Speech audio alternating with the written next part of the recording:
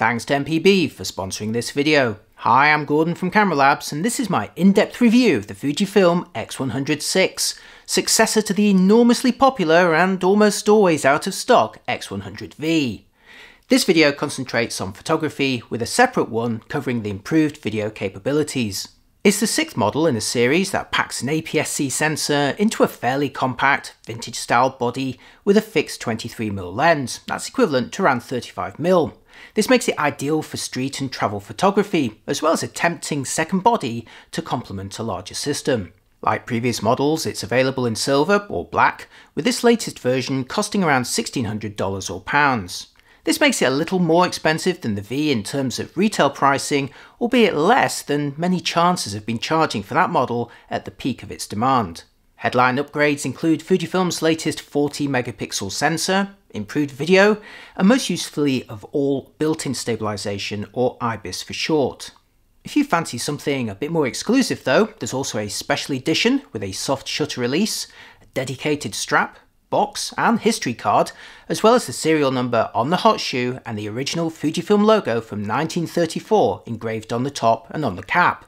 Appropriately, it's limited to 1934 models and costs £1934 or $2,000. In this video, I'll follow up on my initial first looks review, taking a deep dive into the photo quality, the handling and features, directly comparing it against the previous X100 V, a camera that I've been using for my own travel photography for over 2 years. I'll also answer many of the questions that were posted on that first review. Now once again, this video concentrates on the photo side of the camera, and I'll have a separate review of the movie capabilities, which are much improved. This review involved a lot of work, so many thanks to MPB for their sponsorship. I think it's fair to say that many of us watching camera reviews on YouTube may already have some older gear that we don't use so much anymore, so why not sell it to help pay for an upgrade?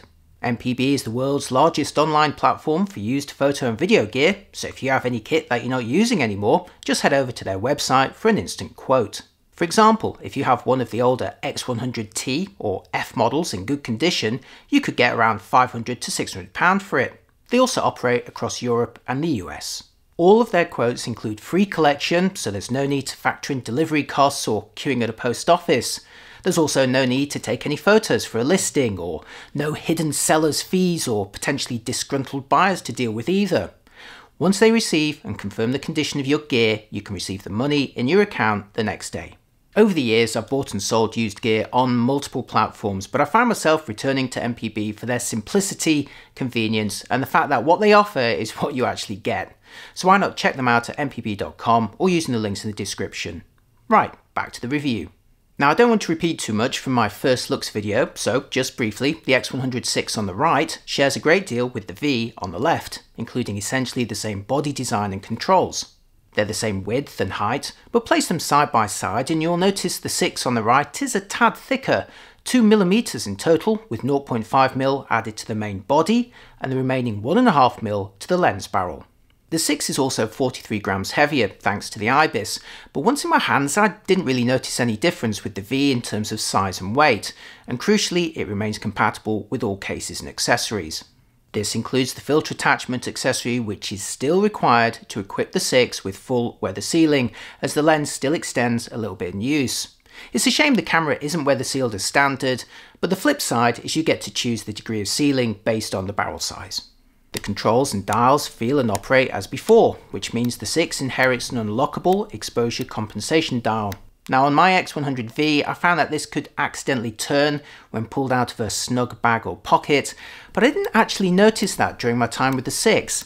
I think the EV dial and power collar are a bit stiffer when brand new, but may loosen over time. The hybrid viewfinder is also identical to the previous version, so you can compose with an optical view with a number of cunning overlays, including a frame that adjusts for parallax when focusing at different distances. Or you could switch to a fully electronic view, showing the same 3.69 million dot panel as before, and allowing you to preview things like the depth of field, the colour style and the exposure. Now the greedy side of me was initially disappointed that the panel resolution wasn't increased, but to be honest it's already sufficient for the viewfinder magnification here. As before, there's also a third viewing option, where you can overlay a small electronic window in the corner of the optical view to check the colour and the focus, which could in theory provide the best of both worlds, although I tended to just use the EVF. The screen can still angle up by 90 degrees, but now folds down a little further to 45 degrees, making it easier to frame when holding it high. Like the V, it'll also very neatly fold flush back into the body afterwards. To maintain the body size, Fujifilm's kept the same NP-W126S battery as before, and while the specs suggest it'll now last a bit longer, due in part to a less hungry processor, I found it roughly similar to the V in use.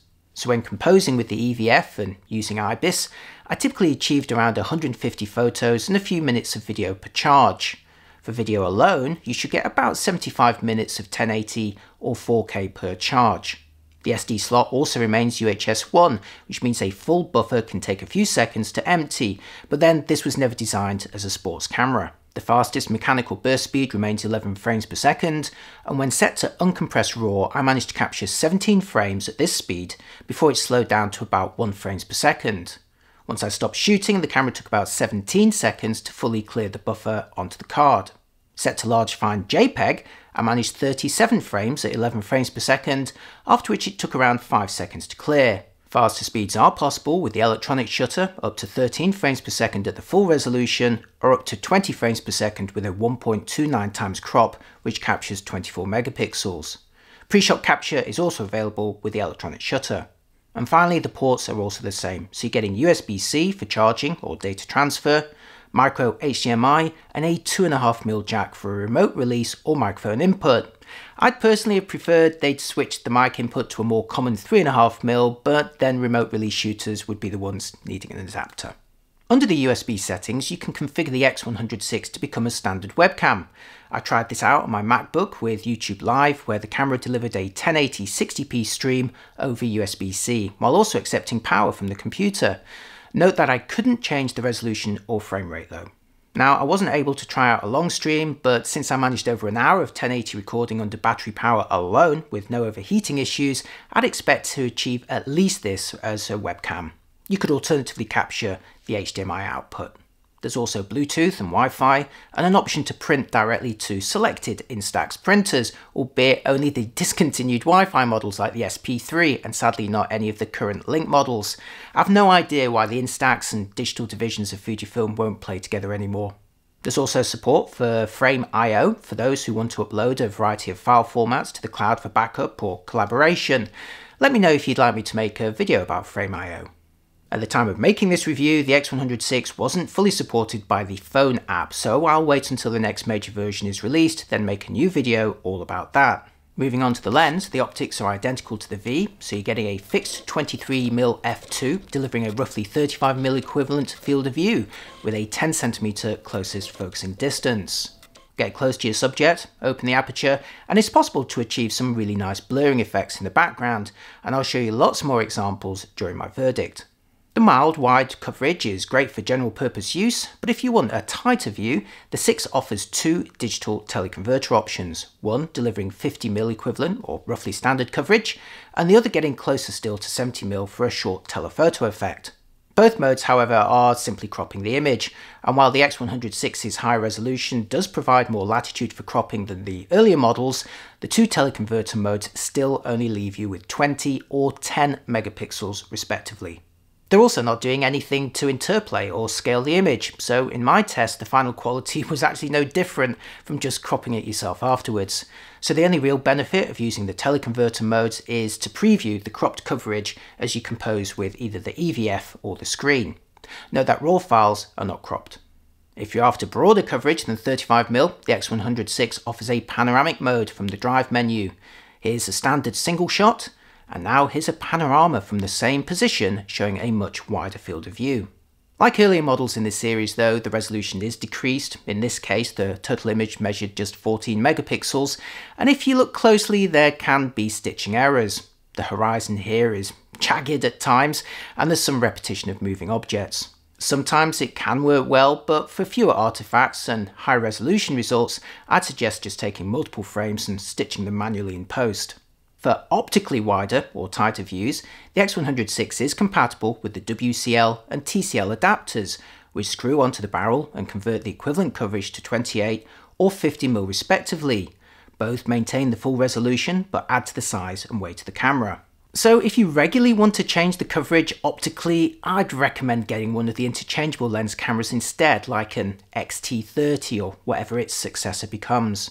Like earlier models in the series, the X100 VI employs a leaf shutter built right into the lens, which is not only very quiet, but also allows you to synchronize flashes up to the top mechanical speed of 4,000th of a second. Now I believe that the shutter mechanism is identical to the V, but I was surprised to find it much quieter in use. For example, here's the sound of the X100 V.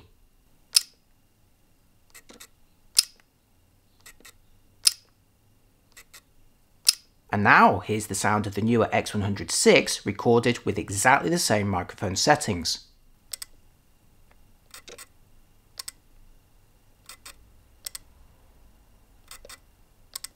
Pretty quiet, right? And this confused me until I checked the settings on both models. Now both cameras can play an artificial shutter sound if you'd like something different or louder for both the mechanical and the electronic shutter, but by default the X100 VI has its mechanical volume set to 0 versus 2 on the X100 V. And this is why the V sounds louder, as it's actually playing an artificial click sound on top of the actual shutter itself. Reduce the X100 V shutter volume to 0 and it'll be as quiet as the 6, or for a louder click on the new model, just increase its volume. Mystery solved. Oh, and the X100 VI also keeps the built-in 4-stop ND filter, which is activated in the menus for photo or video. Here I've fixed the sensitivity to 125 ISO and the aperture to f4, and without the ND the camera's metering a shutter speed of around 1/105th of a second. After activating the ND filter in the menu though, the camera now meters 1/8th of a second, confirming the 4 stops. Not only does this let you shoot wide open under any conditions, especially when you also have a top electronic shutter speed of 180,000th of a second at your disposal, but it also lets you deploy some longer exposures in daytime conditions. Here's a shot I took with the previous X100 V, where at f16 and 160 ISO, I was able to achieve a 1-second exposure thanks to the ND filter, which is now just about hand-holdable on the 6 thanks to IBIS. Now without the ND filter I was stuck at 15th of a second with little to no blurring in the water, and it's even more useful for video as I'll show you in my separate review of the movie capabilities. Moving on, by adopting the latest sensor and image processor, the X100 VI inherits all of the subject recognition of other recent X cameras. So while the X100 V only offered human face and eye detection, the VI gains an additional menu with options for animals, birds, cars, bikes, planes and trains. Now obviously with a mild wide-angle lens, some of these subjects are going to be too far away and too small in the frame to be recognised. So when it comes to birds, you'll really only exploit it for large and tame specimens like Steven Seagal here, rather than those in flight. For animals, also think less in the wild and more of the staged pet portraits at close range. As for cars, it certainly works, although I'm not sure how much I'd use it. Human detection though is a different matter, and like its predecessor the X100 VI does a pretty good job at recognising and tracking a person, locking onto their closest eye if you set it to auto. You'll also enjoy a little blurring in the background at f2, especially when the subject is at head and shoulder distance. I would have preferred it though if human and the other subject types were all in the same menu. I wondered whether having the latest sensor and image processor would speed up the autofocus over the previous versions, so I recorded the 6 pulling focus between the foreground bottle and the background shutters here. There's occasional wobbles to confirm focus, but it gets the job done pretty quickly. For comparison, here's the older X100 V using exactly the same settings, and to me anyway, it looks pretty much identical in terms of speed.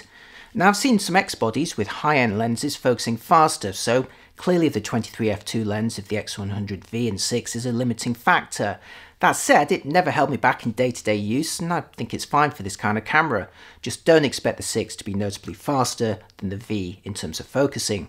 Okay, now for my image quality test, with one of the headline upgrades being the switch from 26 to 40 megapixels by employing the same sensor as the X-T5 and X-H2. You can record images in the choice of 3 resolutions, with 5 aspect ratios for each, the option to record compressed files, raw files or both, the choice of storing those raw files as uncompressed, losslessly compressed, or with lossy compression, and thanks to the new image processor, the choice of either JPEG or HIF. There's also the current collection of film simulations, including the latest Reala Ace. The 6 is the first X camera to inherit this sim from the GFX 100 II, but it'll now also be added to the older XH2, XH2S, XT5 and XS20 with a firmware update. Now the film sims are responsible for great looking outer camera JPEGs, but it's important to look beyond the influencer hype and realise they aren't exclusive to the X100 cameras. First, a selection of film sims are available on all Fujifilm cameras, new and old, not just this one. And secondly, most other brands also have some pretty good looking profiles. I may personally like Fujifilm's colour profiles, but they're not a magic bullet to success, nor a mystical recreation of actual film. The big question for me though is whether the X100 VI is recording meaningfully greater detail than the V. 40 megapixels sounds a lot more than 26, but actually only equates to about a 25% boost in linear resolution, plus there's the factor of the lens as well. So here's a view of Brighton Pier that I shot with both cameras side by side, starting with the X100 VI. I'll zoom into the image and put the 6 with its 40 megapixels on the left, and the X100 V with its 26 megapixels on the right. Now if you're pixel peeping, you will notice the 6 on the left is indeed a little crisper, with ever so slightly finer details resolved than the V on the right, but is far from night and day. I showed some similar comparisons in my first looks review, which you might be interested, where you might assume it's the lens that's holding the X100 VI back, but again remember 26 to 40 megapixels only represents a 25% increase in linear resolution. It's not as much as you might think. To further illustrate this, here's a close-up comparison from my XH2 review with the 40 megapixel camera on the left versus the 26 megapixel XH2S on the right, both fitted with a very sharp lens, and even with these top-end optics, the difference is pretty mild. So I'd say the lens on the X100 VI is certainly capable of exploiting the resolution of the sensor behind it, but crucially the difference between 40 and 26 megapixels in real life isn't as much as you'd think. That said, as I'll demonstrate in a moment, the presence of IBIS can make a significant difference to the quality in use. But first, a noise comparison. The sensor in the X100 VI has a slightly lower base sensitivity of 125 ISO versus 160 on the previous generation, so I'll start with that before zooming in for a closer look. As before, the 40 megapixel 6 is on the left and the 26 megapixel V is on the right. These are all JPEGs out of camera, although I do have raw comparisons in my XH2 photo review, which will apply here too. Starting with both cameras at their respective base sensitivities, you can again see a mild boost in detail from the 6 on the left, but nothing too significant. As I increase the sensitivity one stop at a time, you'll see the image on the left gradually soften its ultimate detail, while I'd say the V on the right is doing a slightly better job at retaining details. In particular, as I approach the highest sensitivities from 3200 ISO onwards, I'd say the V on the right begins to match or even exceed the detail of the 6 on the left. Again though, this is serious pixel peeping and I wouldn't notice that much difference at more common reproduction sizes. But in a key benefit over its predecessors, the X100 VI becomes the first model in the series to sport built-in stabilization, or IBIS for short, which in my test really did deliver 5 to 6 stops of compensation under a wide variety of conditions. I personally found I could easily handhold exposures of half a second on the X100 VI, and if I was really careful, even 1 or 2 seconds. You're actually looking at a 2-second exposure that I shot handheld with the 6, where IBIS has kept the image nice and sharp. Now what this means in practice is that you can keep hand-holding the 6 at its lowest sensitivities under much dimmer conditions than the models before it. Let's say you needed a 30th of a second to handhold the X100 V without any camera shake, which under dim conditions meant boosting the sensitivity to say 3200 ISO. Well, under the same conditions, IBIS could let you handhold the X100 VI at say 1 second, allowing you to use the base sensitivity of 125 ISO. So now here's the 6 on the left at 125 ISO and the V on the right at 3200 ISO, where there's now a significant difference in quality. Of course, terms and conditions apply. A 1 second exposure means that anything on the frame that's in motion is going to become blurred, so it's not going to help you if you need a fast shutter speed in order to freeze some action. But if the subject is static, or you can embrace motion blur for creative effects, IBIS will allow the 6 to maximise its potential quality under a much broader variety of conditions. Here's some handheld shots that I took around dusk under very dim conditions at between 1/8 and half a second, all of which allowed the camera to stay at 125 ISO for very crisp and clean results. In fact, I became so confident with the IBIS that I reprogrammed the slowest shutter speed in auto ISO to be 1/8 of a second, and even that was being conservative. Again though, if you need to freeze action or even minor movement when, say, photographing people, there is no substitute for a faster shutter speed, which in turn will force you to use higher ISOs depending on the lighting. But if your style of photography can exploit IBIS, it is a game changer on the X100 VI, and while I was initially skeptical over its value in steadying a 35mm view during composition, it actually made a visible difference, at least when using the EVF full screen. Here's the view when composing without IBIS, where it's wobbling a little. Not hugely, but it will impact how accurately you can handhold a very precise composition. Now go into the menus to enable IBIS and return to a much steadier view, at least again when composing electronically. I personally find this really useful when lining up very precise compositions, and I actually missed it when returning to the unstabilised X100 V. IBIS also finally makes the X100 useful for handheld video, and I'll talk much more about that in my review of the movie mode. Oh, and note, if you are holding the camera when it's powered down, you may feel that IBIS mechanism wobbling or rattling a little bit inside the body. This is, however, normal for any camera with IBIS, and it stops as soon as you power them up. Oh, and by squeezing IBIS into the smallest X series camera, I think it's a pretty safe bet we'll also now see it on all models in the future. XT30 replacement, anyone? Moving on to dynamic range with the new sensor, here's a shot that I took at Brighton Pier, where exposing for the upper side means that the lower section of the pier is in pretty dark shadow. You can see from the histogram that the shadows are clipped, but adjusting the shadow slider in Adobe Camera Raw here allows you to retrieve a decent amount of detail in this area if desired. At the other end of the scale, here's a view of a brightly backlit window where the details on the outside roofing and the distant trees are saturated. Reducing the highlight slider in Camera Raw though can retrieve some of that previously lost detail, so clearly there's latitude at both ends of the scale if you're into post-processing RAW files.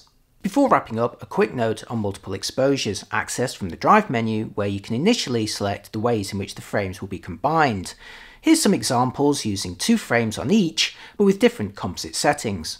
When shooting multiple exposures, the X100 VI lets you capture up to 9 images, previewing the combination so far in a ghostly version so that you can better align the next shot. And if you don't like the one that you've just taken, you can delete it and try again, or just exit the capture process when you've finished. RAW files of each separate frame are also recorded. Okay, now for my final verdict, during which I'll show you a selection of images taken with the final production X100 VI. If you'd like a closer look at any of them, I provided a bunch in their original format on my review page for the camera at cameralabs.com. The Fujifilm X100 VI builds upon the hugely popular X100 V, enhancing both its photo and video quality without compromising the core appeal. It shares the same compact vintage styling, the same controls, lens, viewfinder, screen, battery and ports, but upgrades the sensor and processor and remarkably squeezes IBIS into a body that's only barely thicker and heavier than before. In my test, the high resolution didn't make a huge difference to the real-life detail over the X100 V, but the presence of IBIS transforms the potential quality under dimmer conditions, allowing you to handhold much slower shutter speeds and keep that ISO low for the best results. I managed to handhold sharp results as slow as 2 seconds and found that 1/4 was very achievable. Of course, this won't help if you need to freeze motion in low light, but if your subject is mostly static, or you can embrace motion blur, it is a very useful improvement. IBIS also makes video considerably more usable on the X100 VI over its predecessors, and while the focal length and lack of flip screen mean you still won't be handheld vlogging from in front of the camera, you will be enjoying far superior results from behind it. Plus, much longer recording times make it a more practical camera overall. And while the retail price is a couple of hundred more than the X100 V when it was first launched, that model has rarely been sold for that in recent years. So arguably you're now getting IBIS and greater availability for free.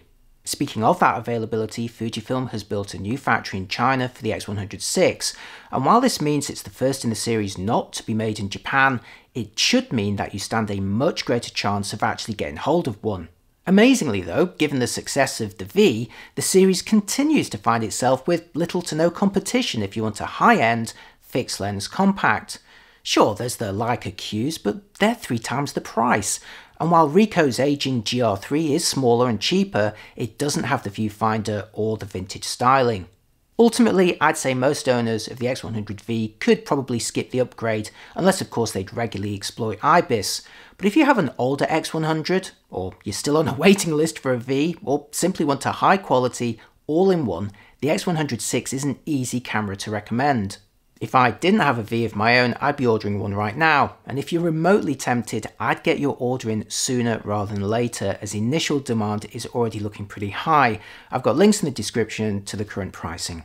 And that's it for this review of the photo capabilities of the X100 VI. Let me know what you think in the comments, and be sure to check out my review of the movie mode, as it is substantially better than any model in this series to date. And thanks again to MPB for sponsoring this video. If you have any photo gear to buy, sell or trade, check them out at the links in the description. Thanks for watching, and I'll see you next time. Bye bye.